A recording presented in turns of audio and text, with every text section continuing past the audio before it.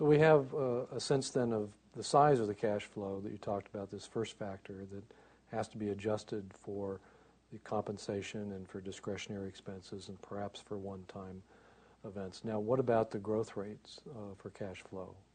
Well, there are several things that we look for, and that is the first thing you want to look for is remember the cash flow. When we talk about growth, we're talking about projecting it forward or looking at it going forward, and that is my customer base growing?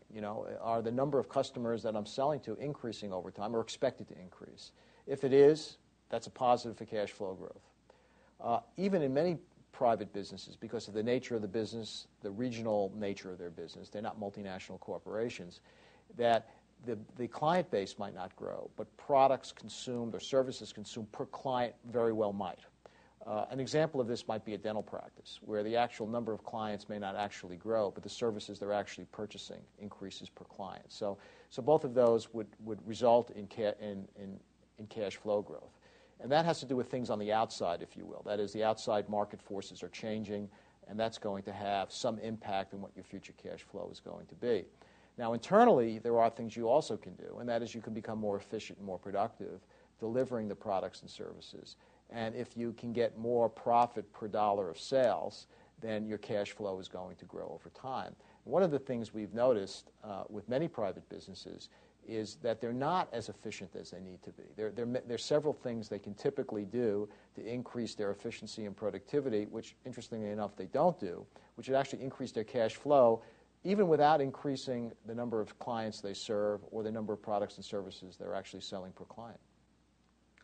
Now, in terms of projecting in the future, obviously that's a subjective activity at some level. How do you approach that to provide some intellectual rigor or academic discipline to that type of activity? Sure. Well, first, like I said, valuation is about the future. It's not about the past. So what you really have to be able to do is kind of look at the economy and the industry this firm is going to operate in the future and make some assessment as to how that's going to impact the firm's cash flow.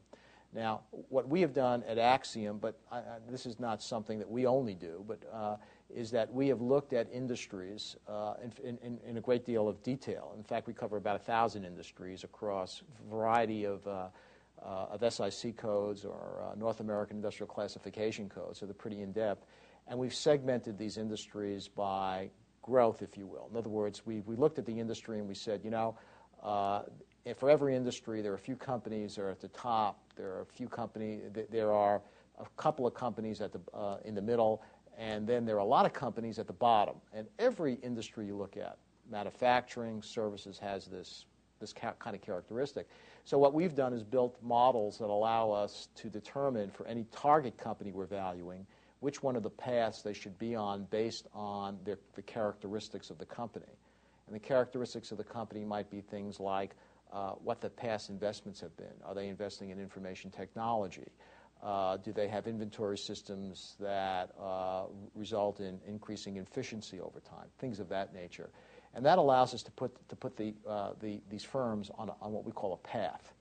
And we know from academic research that at least 60% of the earnings potential, the cash flow growth, variability, and potential in any particular company is a function of two things. It's a function of the economy and what the economy is going to do. So, for an example, if the overall economy is in a recession or a depression, it's hard to expect a company at that point to do very well, though there are some that will. And, of course, how well the industry is doing.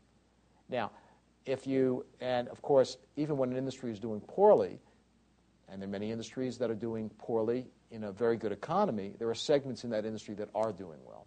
So we have to figure out what the segment is, where they fit, and what path they're on, what growth path they're on.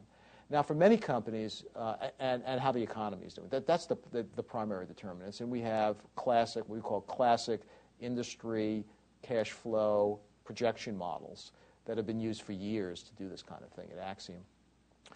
The other thing is that for many private firms, cash flow doesn't grow. It just basically shows no growth at all.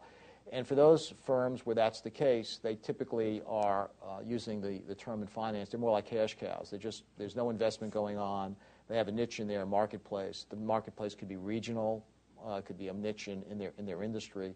They're not growing. They don't expect to grow. They're not heavily investing. In fact, they might not even be, they're not investing at all except maybe replacing worn-out capital.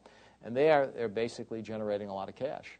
And there, it's simply, that's the cash after our adjustments that we capitalize, if you will, to get the value. But even in that case, and this is often, I think, misunderstood, even when we say the cash flow is not going to grow, what we mean by that is that the cash flow today is going to be the same as the cash flow tomorrow and the following year and so on. Now, that is a forecast because it might not be that. So just because growth, so you can think of growth as being a projection and a forecast, but also if you're assuming that the cash flow is staying constant, that's also a forecast.